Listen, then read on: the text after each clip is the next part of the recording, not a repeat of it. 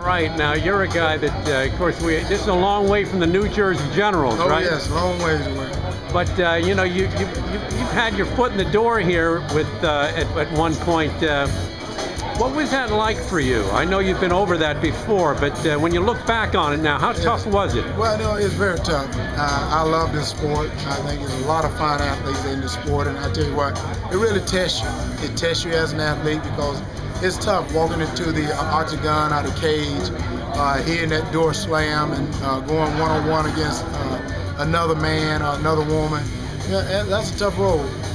Well, you also went with the Olympics, into the Olympics. Was this, in terms of challenges for another sport, I know you were such an outstanding football player, one of the greats. Was this the biggest challenge for you? Because you weren't a young man. Oh yes, the Olympics was no doubt. I tell you, the opening ceremonies almost brought tears to my eyes. I enjoyed the football and all the track, but I must say, I think walking into this MMA has no doubt been a big challenge. The things that you have to learn, the things you have to do, because I've been in martial arts for a long time, but this is not just about martial arts. You got to know how to wrestle, you got to know a little bit about jiu-jitsu, you got to know how to box, a little bit about karate. Right. And you step into that cage, you better have a little bit on all those skills, or you're gonna get hurt. Well, what got your interest? Did you always have an interest in that? I've always liked martial arts. When I was in college, people don't know, I used to train martial arts, and I used to fight on Sundays after church, after football game. So I would go out and fight in tournaments on Sunday afternoon and stuff after church, because I love martial arts.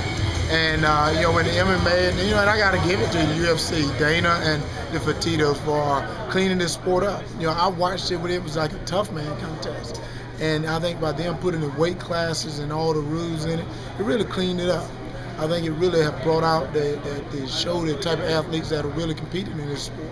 Did it help you as a young man playing football, the mental aspect of it? Oh, I think it did. I think playing football help you to be a little bit tougher, because you have to be tough. You got to be able to take a shot, because you're going to get hit. That's one thing that's just like in football. They tell you no matter what, you're going to get hit. And in this here sport here, you will get hit, so you got to get used to it. And if you don't like to get hit, this is not the sport you want to be in.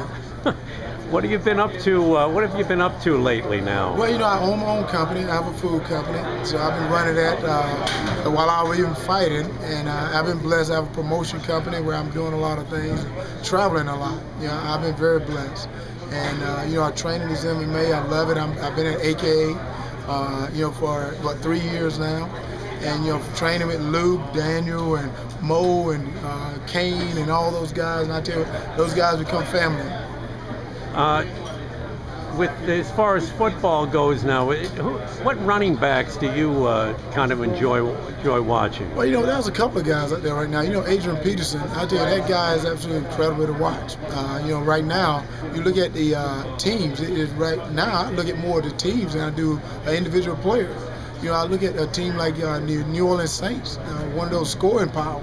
And, I think you can't take anything away from Green Bay right now.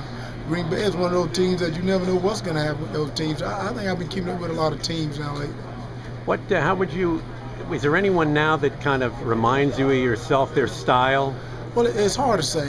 It's hard to say because, I think I was a little bit bigger than most other guys, and I hate to say a little bit faster than most.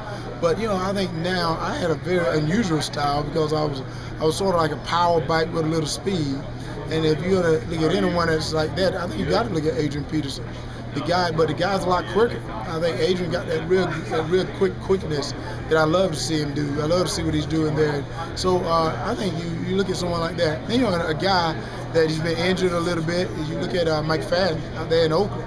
Mike Fadden is an incredible running back. And if he can stay healthy, I think he's going to do a lot of good things for Oakland.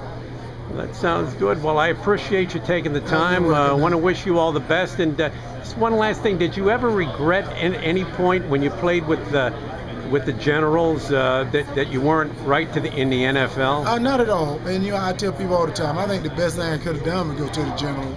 And people ask me why, and I said because I think if I stayed in college, I may have been drafted in the first round, which you go to the worst team, and then you're going to get beat up. You're probably only in the league 3 or 4 years. Whereas going to the Generals, people saw that I can do a lot of things. They saw that I was more than just a running back. and I think that's what kept me in the league for a long time. So I think I was blessed to go to the Generals, to get an opportunity to play there, not just in the financial world, but I think to show people that I was a little bit more athletic than they thought.